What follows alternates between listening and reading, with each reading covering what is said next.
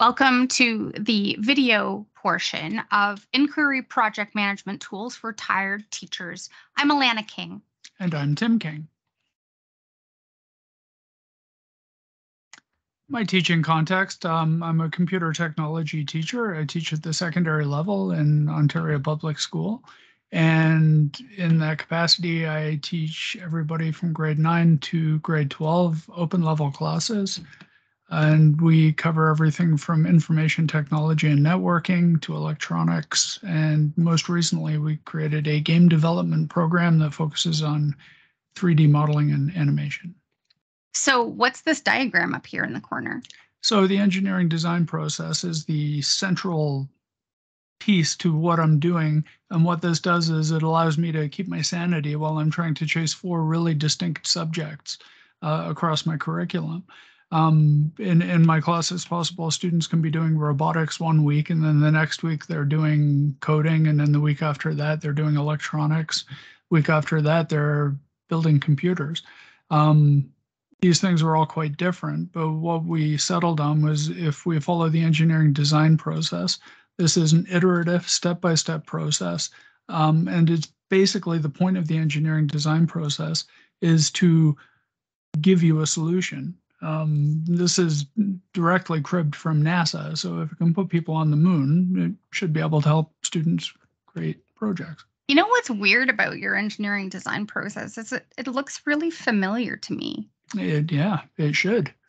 Because it kind of looks like the inquiry model that the Canadian School Library Association uses. You know, when we're exploring a topic or we're developing a hypothesis, investigating, processing our research, and then finally creating something out of it, right? It reminds me a lot of my context when I started in the arts, did my first degree in drama, and ended up teaching drama, media, art, and English.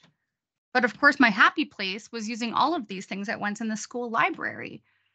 And even the inquiry process has always reminded me of the creative process. And this is from the Ontario Music Educators Association. It's one of my favorite versions of the graphic. But look how similar it is in terms of the challenging and the inspiration and imagining generating a prototype and then working through the actual experimentation and revision process through feedback, right?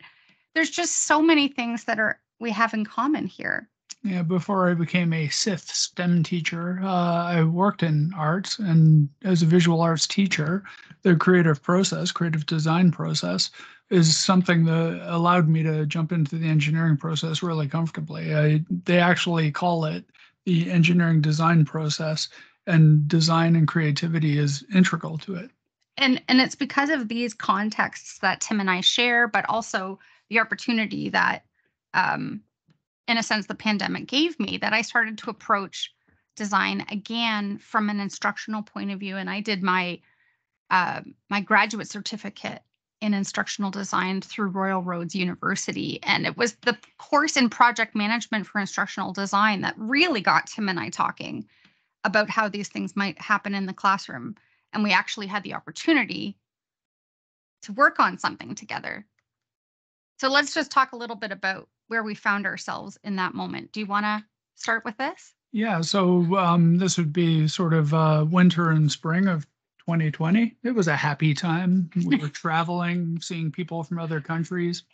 And then suddenly we had March break and everything changed. We suddenly found ourselves in a bizarre situation where we were back to back in our home office. But what was fascinating was I was in real time trying to figure out how to keep all of our heads above water in this rapidly changing situation. And then Alana was right behind me talking about project management and credible academic support that I could collect from her program at Royal Roads. But in essence, we moved from real time and face-to-face learning to real time in remote learning. That was one of your contexts in terms of teaching. Then we also moved from my asynchronous e-learning. I've been teaching asynchronous e-learning since 2009, mostly grade 12 English students who want to graduate, to suddenly synchronous remote learning. And I had never done that before, been an online remote teacher, but with regularly scheduled classes every day. And we were using a dynamic virtual learning environment, Google Classroom and Google Meets. We were also using a static virtual learning environment in Brightspace. And so these four variables of dynamic, static, asynchronous, and synchronous led us to many, many challenges. And then, of course, we were also working back to back in our home for the first time, and our only time actually since then. Yeah. Yeah. So I'm trying to figure out how to bring a classroom that I'd launched and had been running for half the course really before March break, and trying to get that in alignment so we can land the thing. It's a student-led process that we follow in the game design course. So students were really, really invested in seeing it through. So I maybe had motivation that other teachers weren't enjoying as much. Absolutely. But in your case, with the e-learning, it felt, I think, like trying to grab sand as it fell through your fingers. Yes, there were kids who were opting in and out and still were, at the same time, some of them were very motivated to finish at the top of their game. So all sorts of things. So that led us to explore project management. So we just talk a minute pause here, because project management was something in its essence, conceptually, that was still unusual for me. It wasn't something that I had a vocabulary to talk about yet. And yet the specifics of applying knowledge, skills, tools, and techniques to meet client requirements was something that I've done every day, but especially as a teacher librarian. And that also led us to this great conversation we had, right, about these 8 terms here. And there are more, but these 8 terms we found ourselves using and then repeating it actually in our classroom. Stakeholders, clients, risk analysis, but then the specifics about how you negotiate scope, sequence, schedule, budget, and Scrum. And Scrum came from my side of things because we'd been exploring agile development. And agile software development is kind of a flattening of the hierarchy. So the idea of a Scrum and agile development is everybody has a lot of power in the room. You don't waste a lot of time in meetings. The meetings are never top down. They're highly interactive. Everybody's engaged. And from that, you're supposed to get an empowered project solution. What I found in high school, though, was that it tended to create a lot of chaos. And when I did some more research on it, I found most businesses have actually stepped back from it too. But there are some really valuable pieces that we can take from it and move forward. And I think that's part of what we realized throughout the project, is that the way that we had, encountered the employment world outside of school, the way that our colleagues in other sectors and other industries were encountering work in sort of this nature of contract and sort of precarity, meant that project management was something that was a very, very real now literacy. I mean, we're calling it on this slide future ready, but this is like happening 10 years ago at least, because people are hired on a contract basis now. So managing time and managing time zones, that's a really normal thing, I think, in the year 2022. The same thing, and I think this is what you're talking about, right, Tim, is that the collaboration, the socialization pieces that we'd count on in our face-to-face classrooms, we were just underserving our students in those remote or online places. Collaboration in its very nature is really hard to keep track of, especially when it's by students. I would probably be harsher than that. I would say that we fall back on the crutch of the classroom, and it hides all manner of bad habits. And one of the things project management does, what was interesting to me was Alana was talking about project management academic research, because project management is a job, it's a career, it's an industry.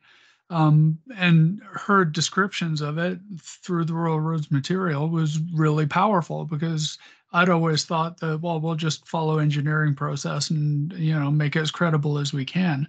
And what I found was I'm going to start integrating key industry project management ideas into the classroom because it helped when we were remote. It helped when we came back. It helped when we were remote again. It helped when we came back again. And all of those pivots and the chaos and, the people are tired.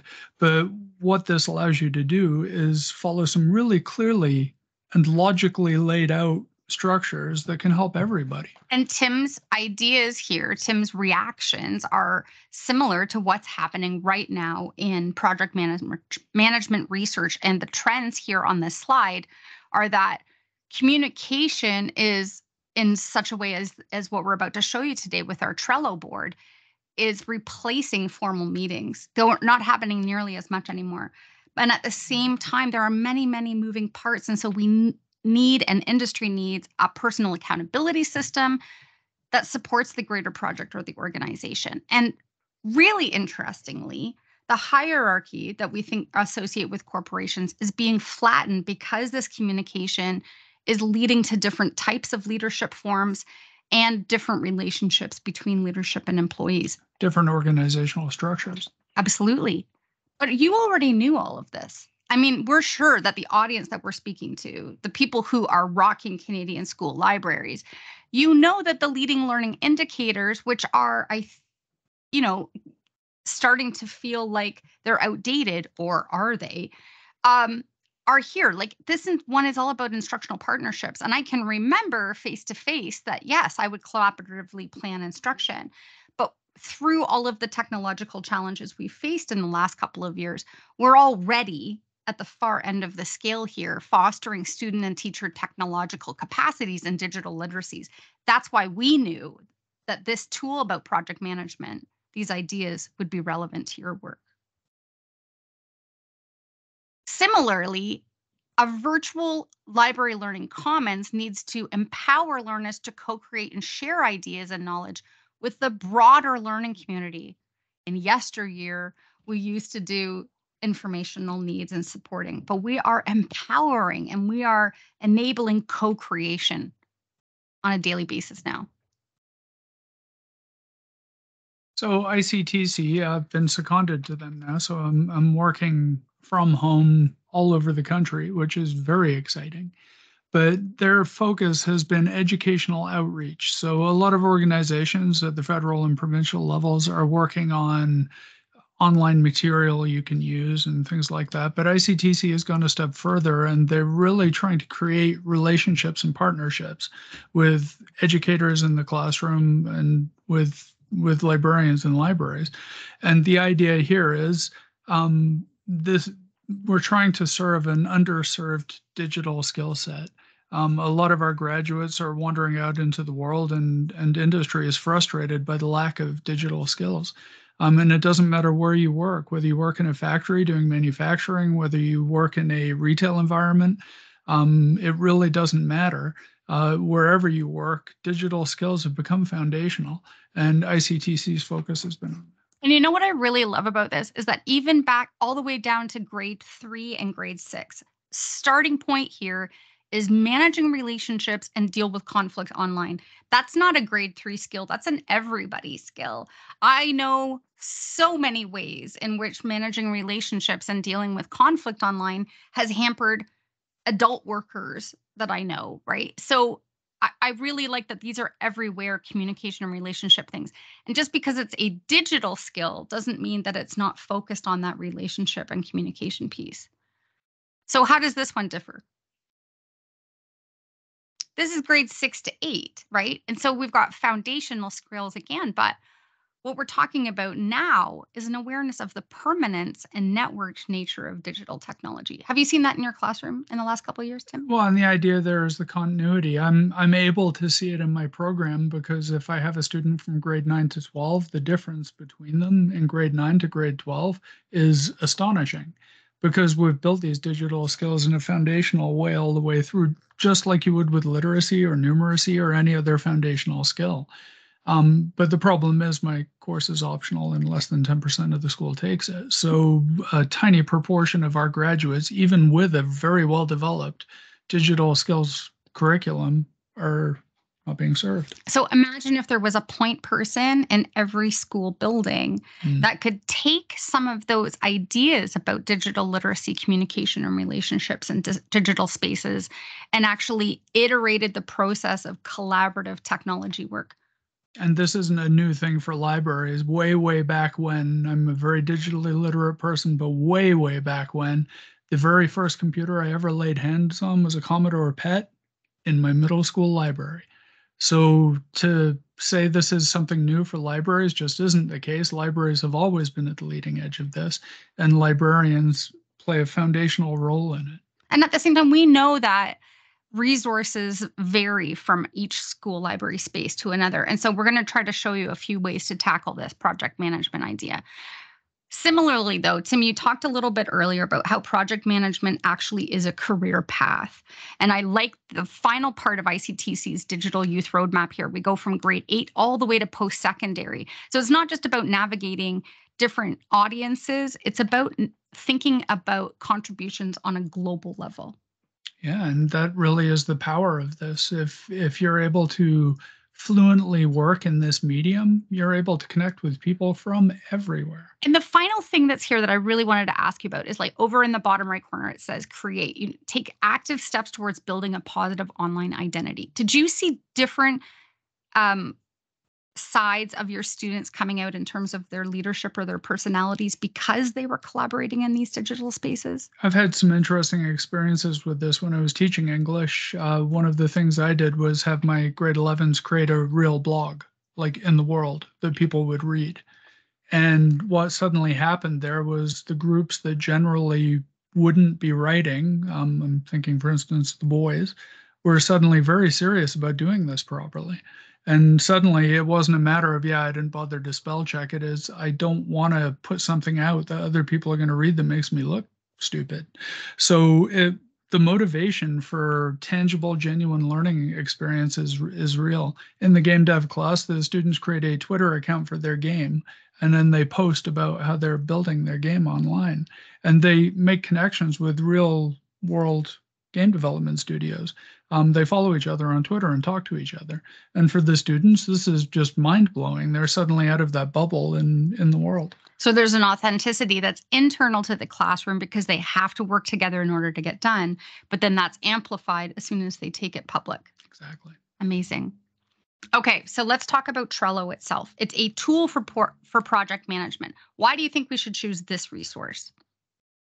The first thing that I wanted to point out is that there's some research about how librarians themselves in other sectors other than education are using Trello for something like collection migration. Let's say you want to move your entire collection from one asset management system to another, then you are going to do that. But you have to probably do that asynchronously because there's never a time when library workers actually get to sit down and collaborate live together face to face, right? That's very rare.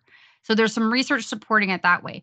Why don't you talk about the agile software development piece? So for me, the agile software development, the idea there is you scrum every week and you set short-term goals and then you land them. And if you don't land them because it's game development, you sleep on the couch in your office and then you get up after 3 hours of sleep and you land them. You don't go into a scrum and put pie in the sky things out there that aren't going to happen. Your credibility is on the line. One of the dangerous, I don't know, but one of the difficult things about working in that flattened hierarchy is everyone's suddenly the CEO. And you've got to take things as seriously as that. So agile development, really complicated and empowering, maybe a bit too empowering. But what you really need is a structure to fall back on that people can see what's happening. So if we've got a targeted deadline, we are going to meet it come hell or high water. Yes, and you can't just pull something out of the air saying, I'm going to do whatever, and then suddenly not be able to land it because you weren't really thinking seriously about doing that. So the whole idea of sort of fake targets to look good or any of that political stuff in an agile environment, it turns into a piranha attack. Like it's just horrifying. So then finally, we want to give you the third example, which is Tim's collaborative projects and remote secondary learning in terms of why you might want to use Trello. So for us, Trello was really powerful there because it not only helped us in the classroom stay organized, and I mean, we really came to Trello through what you were reading, right? So it was your suggestion out of Royal Roads research that led us directly to it. And it kept us organized in a way we never were before. Exactly. Now I'm going to hit you with this idea. This is a Kanban system. This is a Japanese philosophy that was developed by Toyota in the 1940s. But basically, Trello is Kanban in a digital interactive online format. And when you see it in its analog format, it's very simple. And probably something you've done in a classroom. Anyone who's done any, Barry Benedy type things or anything like that, where you're visualizing and working through creative process or anything else, putting stickies on the board is something everyone has done. So absolutely. And I know people who still work like this. But the essence is there. The difference is that if I need to see this board and it's Saturday night, I need to be in my school in order to see it. So we're going to try to present you with a digital example so that you can see how that will save you some time. All right. So why Trello? There's basically 4 principles of Kanban, and this is how we're going to structure the rest of our presentation. We've got visualizing workflow, limiting the work in progress, focusing on flow, and continuous improvement. So Trello can provide solutions for a variety of these collaborative issues and project management contexts. But an analog Kanban board, like the one that we just showed you, cannot travel. It cannot hyperlink to research sources. It can't integrate with your digital timelines, whether you're using something like Google Calendar or any other communication tool like that. Communication has to happen physically at the board with all the people standing around it, right? And an analog Kanban board can't save your life when you're dropped into fully remote learning with little notice again and again and again. How many times did you move back and forth from remote to face-to-face? 3, 4. Wow. So what kind of problems can Trello and project management best practices actually solve? Remember that we're going back here to some of the principles that industry is now concerned about. One of those is the no formal time for face-to-face meetings. How do you figure out time like that? You can't. And at the end of, in my case, context, a 76-minute minute period, or for my elementary cohort people, those 40-minute periods is super fast, right? So we're not going to be able to do that. And every time the bell rings and that's over, it interrupts the flow of our work progress. What about number 3 and 4? How did you see that, Tim, coming together? So in terms of Trello in the classroom, one of the things it does is it makes a publicly credible display of the work you're doing. So if you've got those students who like to sit at the back and just fade away on their phones, the Trello every day shows what they didn't do. And then other students are asking them, well, what are you doing? Because you're not doing anything on the thing we're all using. So it not only did it corral everybody into some shared expectations in a shared space, but it also motivated students who needed that. And it also kept highly motivated students who would get lost in the work. They would be given one job and they would kind of overdo it and then spiral out of control. It also allowed us to moderate things from that side. So if you saw a student sort of, on fire, they're stuck in one ticket, say, one of the leads could come over and just say, well, what's going on? Like, why isn't this finished yet? And then have a quick chat about it. You don't need a meeting. You don't need anything formal like that, but it allows you to iterate really quickly. So as they're developing trust with their group mates, and as they're developing pride and ownership in their own work, one of the things I noticed you doing was sort of an informal show and tell. And I think that's where number 5 comes in here, right? Because as soon as you see where the standard is that someone's created, everyone else wants to reach that same height or overachieve it, right? Is it competition that you're seeing there? What is that? It's not. What ends up happening is, first of all, in the case of, we sometimes have some very strong digital art students. So they'll do something and just share like a screen grab of it or something in their Trello. And people can quickly see the image, and it drummed up curiosity. Other people were thinking, how did you do this? So then what would happen is, if we were in class together, that conversation would just happen naturally in class. And when we were remote, people would follow up on the tickets by bouncing over to one of our more appropriate communication mediums. We use Discord, and they would just have live chats and screen share and just talk their way through it. People of a certain age do not like being on camera. I don't know that many people do. But what's nice about Discord is it screen shares like a madman. So you can screen share and get right into what other people are doing, just chat, just voice.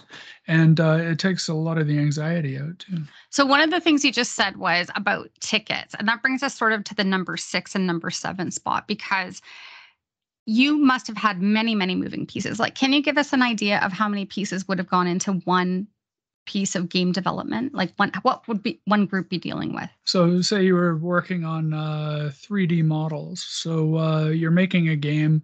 You'd have 3D models based on characters in the game. These would be quite complicated. They'd need to be rigged just so that they can animate and move around. So we created a Trello board just for complex player animations. And then anything that was sort of a character in the game would go in there. There are other people working in that umbrella of digital arts where they were just making backgrounds. So these are more simple 3D models that we can quickly churn out. So what it does is it allows you itemized by column what each group is going after, but then you can take those columns and link them together into a working group. So we had a digital arts group. We had the coding group working on the actual game physics and like that in Unity. And the coding kids and the digital arts kids are usually quite distinct. They're quite different from each other, but they need to be complementary. So the other thing Trello did was bring everybody together on the same page, and they could see what other work is going on. And it allowed our integration actually improved as a result of it, even when we were remote. Okay, I'm excited to get to some actual examples so that this audience can see it. So let's talk about that. So we're going to visualize the workflow. Basically, we're labeling columns to either represent that there's type of work or who is responsible. We're going to use these cards to represent user stories. The idea of user stories is really key in Kanban. So one of the stories is on one of these sort of sticky notes, and they're moving from left to right as the work moves through its flow towards completion or revision and then completion. Okay, so color also is important here. Place the cards into the columns depending on their workflow status, and as work gets completed, move from left to right. So this is one of the ones from your actual space. And what we've got inside of the yellow box here is actually a screenshot from a Trello space. What are we looking at, Tim? So the students came up with 2 game concepts. One was Bloodshot Forest and the other one was Rapture. In both cases, Trello lets you graphic things up, and students like to author. So you can see that they've made custom backgrounds or various things. The Rapture one has all these people being taken up into the sky. If you see that, and Bloodshot Forest was more of sort of a moody gothic kind of game where you play in a sort of dark, creepy forest. So that they leaned into that vibe too. So you're creating a thematic space to work in as well. So you developed this project management space. Created the workspace. You developed a template, and then the students copied the template and then individualized it for their group. Am I right? In this case, I administered the board. So I created the boards, but then I left them to it. So I just called it Bloodshot Forest and then walked away. And one day I came back and there was a big red eye on it. And they'd made categories. In our case, our grade 12s teach the grade 11s. So they take lead roles in the projects. And so if somebody who's making 3D models for Bloodshot Forest could also work in Rapture. And in some cases, the leads even cross over a little bit too. So there's always an opportunity to jump into each other's and see how they structured it. And they did structure them differently, and there were repercussions for that. Interesting. Okay, so that maybe leads us to Kanban principles number 2. Now, I know that this is hard, but this is part of the iteration piece. And it's at the same time, this is where the scope of any project really starts to shine if it's going to be able to make its deadlines or meet its limits. So limit work in progress, also known as WIP or WIP, means that anytime you exceed what you're capable of, you're going to result in a blockage. So when your group notices a blockage, in other words, the work is not progressing at the pace that you had set out for it to do, then that means everybody can stop what they're doing and jump in and assist that. any sort of blockage interrupts the flow, others can't continue working. So the nature of this Kanban is that you will be able to visually see when blockages are happening. So here's an example of the board as it's now in process. What are we looking at now? So you can see that we've broken things up into different areas, specialties. Blender is 3D modeling, Unity is game coding, but we also needed media effects. So we had students making sounds, students making graphics, icon logos, things like that. And then the story details, I always try and bring this up, and we've gotten better at this in recent years. But that idea of narrative and continuity really helps everyone stay on track. So we've put more energy into that recently. But you can see what happens is whichever section you're in, you can complete your ticket. The tickets come out in the section. So like say there's a Blender ticket there, and it's saying we need a new quest giving NPC model. That's one of the ones there. So someone would pick that up. They would make a model of that character. I think he ended up being a goblin, this creepy little goblin. And what would happen is they would work it through, get it ready. And as soon as they picked it up, it would go into progress. So people would see that that ticket's been picked. If it goes stale, like you were saying with Whip there, people would say, well, you picked this up. You said you could do it in 4 days. It's 2 weeks later. What's going on? So again, if we're face-to-face in class, and we've used Trello in there since, very quickly people get support and people gather around and say, well, what are you stuck on? And then move them forward. So I can see up in the top left corner, for example, that the model for Blight, the main character, was due May 28th, and this is not progressing at the same time. So that's an example of a blockage. And that's a big one, because if the main character is missing, there's a lot of integration that goes on with that model into the gameplay, obviously, because it's the main thing that you see all the time. So these are complicated animated models. So the fact that that got delayed was a major issue. And when they realized it was a major issue, they pulled the stale ticket. They pulled the person who had taken it off it and gave them some other work to do that would let them develop the skills. They basically bit off more than they could chew. But sometimes when you realize, like, when a student is initially trying this, they may think that that's something that's equal in terms of its scope to the environmental model, or let's say, for example, over in the completed area, potion model. But through this visualization, you can also break that task that's being hard to actually accomplish. You can break that into further cards, right? Yeah, and all of this data is being collected in real time in the background by Trello. So if you need to see how many stale tickets you've got, if you need to see where your blockages are quickly, it allows you to do that. That's really cool. Do you want to talk about this one in contrast? So the GCID Team B Trello board.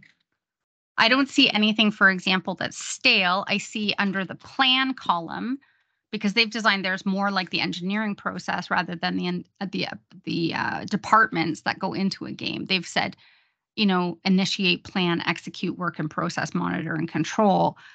But they're using what color here to differentiate between these things? Yeah. So in the case of the game board there, they've broken it into focuses of study.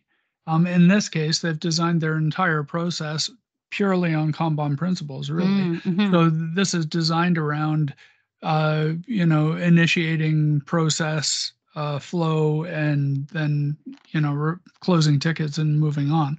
So this one is more Kanban designed, but there's a lot of freedom in this. You can pick by a variety of different formats. It's cool that you see that, because this is actually a screenshot from my post-secondary graduate studies in instructional design board. So we were actually, imitating and learning about Trello by learning it, by using it. So you can see we knew what we needed to do to come together. And we did this collaboratively with multiple time zones across Canada working at the same time. And we accomplished it. It was pretty cool. And when we were remote, we had a lot of students who were working 60 plus hours a week being heroes, whatever that means. Yeah. So they just didn't have equitable access to the course. And this allowed us to see that. So we could have those difficult conversations and say, look, if you're helping feed your family right now, no problem. Like you can opt out. I'll give you your midterm mark. You're okay. Take a breath. look after yourself. So it also allowed for sort of a transparency and for almost like, how can I put it? Like there was no risk averse behavior because people learned that they could be transparent in front of each other. Well, and if you couldn't handle it, you couldn't handle it. But we had other students who were working really long hours, and then they would come home and do this to relax because they really liked doing it. That's amazing. to me. So in that case, it was a lot like your different time zone. Exactly. And so what we've done on this slide is we've put the left side. This is one of the software development tickets, and so you're inside the ticket. You can see we can adjust the due date, the label, the description, and then we can build a checklist inside of it. And on the right-hand side, this is again the post-secondary version where we're working on a research project about instructional design models. Pretty cool. Kanban principle number 3, flow. Do we actually ever achieve flow? It reminds me of, Mihaly Csikszentmihalyi's idea of happiness and how we want to actually like maximize our uninterrupted time so that the project work is actually getting done. So looking for blockages, tracking our time and tracking lead time to see how long the clients or whoever's on the receiving end is waiting for that delivery, right? Trying to also use metrics to see how long are things taking in order for them to get done. So when you look at this, and we're back to Bloodshot Forest again, what do you see? What is this timeline showing you? Is flow actually happening? Well, what we're seeing here is there's a whole bunch of blocks for in progress. What probably happened as a result of this is we're in our final few weeks here, right? This is, you can see the dates at the top. This is June. So school is about to wrap up. I'm setting deadlines at the end of that. There you can see where it says Goblin House on the right. Like we're getting really close to the end of the course there. And what this group is doing is showing you that they're not piling on new work at this point. They're in a state where they've got a lot in process because they're trying to meet a deadline, but you can see the completion starting to go up. So there's a good example of flow there where you're not just seeing where blockages are, but you're seeing the entire project morph through the various phases. And this is towards the end of the project phase. And you can see that on the timeline. And at the same time, seeing those tickets move through progress and to complete it, that's got to be really self-satisfying, right? Well, and there's no question about it. So somebody can't say like, yeah, I did my best. And then someone will go back and say, well, you picked up the ticket and have done nothing since. Right. So that's not going to cut it. So the transparency just makes it a functional working environment. You can't play politics here or anything else. You've got to work to what the expectations are. If the expectations were ever out of alignment, I would step in and adjust them because sometimes people do push too hard. And especially when we're in an emergency situation. And then, so from the teacher, librarian, or project manager point of view, you're actually able to collect various types of data. So on the next couple of slides, Tim's picked these in order to be able to compare group data for you. Do you want to tell us what we're looking at, Tim? So here's a good example of maybe things aren't going as well as we'd hoped. What's happening here is at the beginning, towards the end of the first week of June there, they're piling on a whole bunch of extra work because they hadn't done a lot of organization early on. And this group was really in trouble during the first lockdown. They basically, the person running the group had been just piled on with the hours, and his mom lost her job. So he was basically paying the rent and everything. So, and of course he's a really bright kid and he's really capable, but so he tried to shoulder all that himself. So we got to this point where I said, you're opening more tickets, and you can see what happened. They flatlined after that. So they threw all these tickets open. Nobody took them.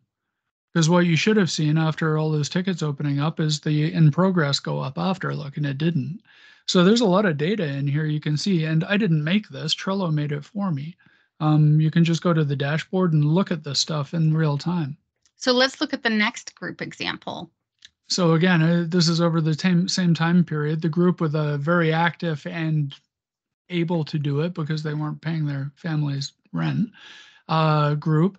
You can see their completions are going up. Their in progresses aren't going down as much as you'd hoped, but you can see that they are. And you can see they've still got some hanging tickets there, but they're not piling them on. So they're not adding a bunch of stuff at the end that they can't possibly finish. Again, that would cause a blockage, right? So from a Kanban perspective here, this is a more healthy, there are still problems. These are high school students, but you can see in the data, and when I talk to them about it, they could see it in the data too. Like when we could have very clear discussions about what's going on, and then usually identify where the problems are. What an excellent reflective or metacognitive process or exercise that must have been. More so than marks have ever been. So that leads us to Kanban principle number 4. When you can be transparent about your own process and that of your group, you're likely to continually improve. You can plan how you're going to improve your current method as you iterate. You can implement changes to test them. You can monitor these results, as Tim showed you with the data cycles there. And if successful, you can implement on a wider scale. So I'm very curious to see how things like that change. Did you ever use this profile view in order to see individual students' activities? This is an example from my own workspace. I did, and the leads did. We very, very quickly got into the back end of Trello and started realizing all of the information that's in there. You can pull this data too, and then just do like word searches or frequency of word searches. You take this and throw it into a SoundCloud, and all the people who are active have their names in giant letters on it. And then, the people who aren't doing anything don't appear on there. So the word cloud would actually emphasize. Yeah, and you can do this in a matter of seconds and really lean into that digital environment you're in. It's not always a bad thing to be in this digital space. So Trello wasn't everything. In fact, you did refer to other resources. Let's talk a little bit about why you might not want to use Trello if this isn't right for your situation. So inside Trello, communication is brief at its best. It's not a discussion tool. We would suggest that if you want a discussion tool, then you need to either use or integrate Discord, for example. You use Discord. And students can go in there and meme themselves to death and make themselves happy. But when we had people jump into Trello and just start putting, haha, I think this is a funny meme in tickets, it created chaos. We couldn't see what was happening in there, and people were asked to stop. Trello is not a discussion tool. It's not a haha tool. It's not a let's have a chat tool. It is a focused project completion tool in a very Kanban kind of way. And that same chattiness, I've experienced that if I am, and anybody else out there who's ever planned a super conference in Ontario will agree that Slack is that chatty place where we can link to things, but it's not the visual example of getting things done that Trello is. It's the communication tool. It's loose and informal, which is great too. You need that as well because it really is an escape valve. That's right. But it ain't Trello. Now, in my new job at TVO, we're using Microsoft Teams. In the past, I've also collaborated with things like Google Meet or Google Chat with remote learners, right? So all of those would be communication tools to integrate Trello with. So let's talk about integration. Yeah, so in my case, I emailed Trello and they gave me pro access. You can still use Trello, and as long as you keep your boards efficient and to a minimum, you can just use it for free. But in my case, I told them what was going on, and because of all of the pandemic chaos, they just said, we would love to have you come on. We have no teachers doing this. So we got full access with the pro tools. You get some very advanced analytics. Like to the point where you can see how long users and when they're coming on, and like it gives you everything. So and that's another for me opportunity to support if I need to, because if I see a kid's only coming on after 2 a.m. for 45 minutes, there's obviously something going on there. So access to that is great. But I would say if you want Trello and you want to go full blast on it, just contact them. They're happy to help. So it's interesting that you also found that with the integration that the board Google Apps for Education accounts helped students to feel that they were both secure and private. That reassured people because of the integration. Yeah, and I mean the fact that in Trello, though, like there's nothing personal you're putting on there. Again, because it's not a chatty, memey place, you're not giving away any personal information. It's not about that. So that was another thing we had to emphasize. There's a bit of a reculturing there, especially when we went remote for the first time. But Trello as a workspace. And people saw that even better than they saw Google Apps for Education, which can sometimes get confusing. Yeah, I can see that. So there are more integrations that are available through Trello. Zapier is sort of an algorithm thing where you can get it to tweet or use social media or use any of the other integrations that you're looking for. There's over 3,000 apps that Trello will actually integrate with. So here are some of the ones that we considered. So in summary, we think that project management is a core skill. We think it is a literacy that needs to be brought to all students. And we would like to offer that this helps them prepare for a vital workplace expectation that exists everywhere now, except for in education, that we're just not teaching these skills. So that is the world that we would like to live in. We would like for all of our students to be project management Jedis. And we believe that you can be too. Maybe teacher librarians are actually positioned best to be the Jedi in this case. We've provided you lastly with some additional resources you might find helpful here. Project management is a profession. So because of the work Alana had been doing in our program, we started digging into the Project Management Institute, who have piles of free material you can use. And this is all real world one developed, a lot of it around Kanban, but around other things too. They have Agile and everything else. And you know, that's something that we could bring into the classroom that would prepare students so they wouldn't get blindsided by this when they get out. Canada has its own project management organizations, and there are worldwide ones too. It's a huge group. Exactly. Community. I put this to list together because when I was first talking to my classmates about project management, they were reluctant to think of it as an essential skill. And I thought maybe it would be useful for teacher librarians to have a list of things. Here's why you might give this a go. One of those things is this murky nature of accountability. You join a group, you join a committee, and one person ends up doing all the work. Well, guess what? With Trello, you can actually evaluate who's doing what. There's no dead weight group member anymore who's going to get passed based on your work and your knowledge. Consensus and truth are not the same thing, and that is a really big deal. So when you actually have data to support how things went over time, it was very transparent what the truth was. The nature of team development, why are you there and how does your fit into this team? It allows for an individualization of that group pathway. And I think that being transparent about what you'd like to accomplish together and what you find your own role is really invigorating to a collaborative process. And then finally, the transparency of the process is seldom the focus of assessment, but it should be. We see this transparency as a type of self-assessment.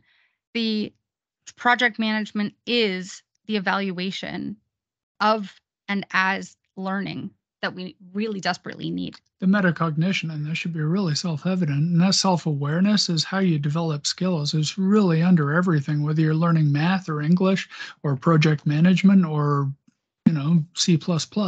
It doesn't matter what you're learning. That self-awareness of your place in your learning process is pedagogically vital. Absolutely.